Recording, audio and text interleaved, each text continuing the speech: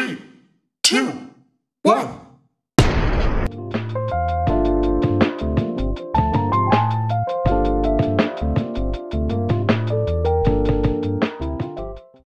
Hi guys, so today we're here to have a great conversation with a wonderful person. So let's give a warm welcome to Satish. Hi. Hi. So could you tell us a little about yourself and what brought you to Mongolia as an exchange teacher? Yeah, surely. And I'm happy to join you and thank you for giving this opportunity to talk with you. And I'm Satish Pusparaj from Sri Lanka. Sri Lanka is located in Indian Ocean. We call that Pearl of Indian Ocean. And our country is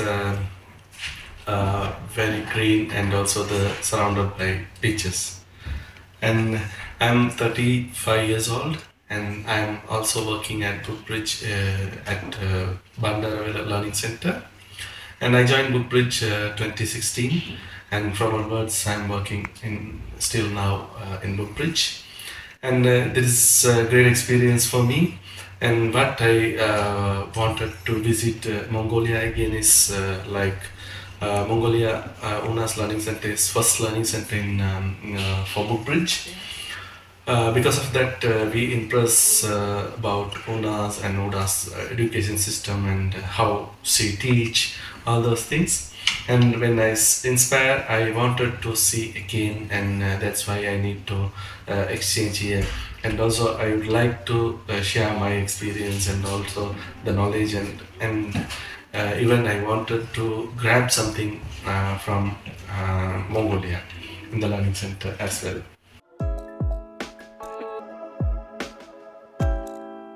So how has it been like visiting and teaching in Mongolia? Are you enjoying your stay here? Yeah, exactly. I'm really happy and also hit my honor to sharing my knowledge and also grabbing some knowledge from here because Una is the best teacher because she is our senior in Bookbridge, also the senior of teaching. And also I'm happy to share my knowledge about in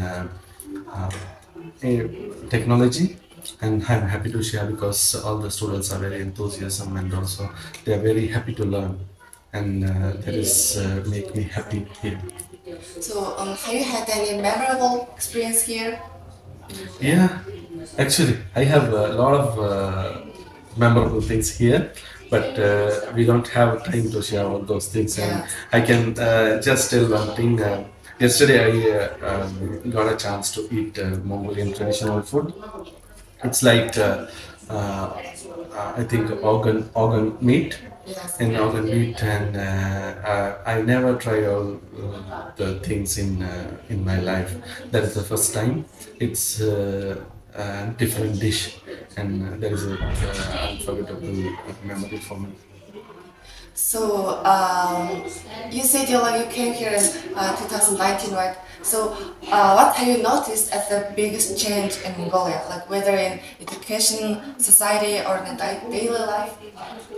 Yeah, actually, lot of things changed because when I come into 2019, it was a little it's more developing, and now many things are developed. And also when I reach Avakir, and in 2019, most of the people don't speak English, and we struggle a lot in the shops even. And now I can see the big changes in education is most of the time they can convey in the English, and that is really big development for here. And also the so many buildings, and yeah, its development is very nice and roads are very uh, perfect they made, and those are the developments I can see and the changes.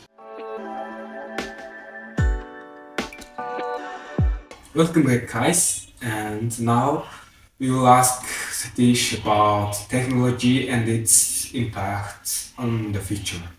So, how do you think about the rise of AI and its advantages and disadvantages? Yeah, That's yeah, I can share. And AI is changing the world and make task easier and faster than human, right?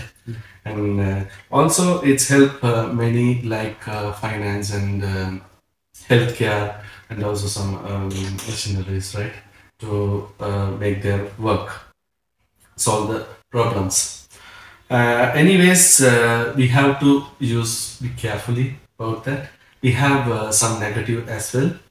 Negatives are, but we have many people worried about they miss the jobs because of AI, and also we have the privacy issues, and therefore we need to very careful to use AI. Make us careful, make us our privacy to keep. Right?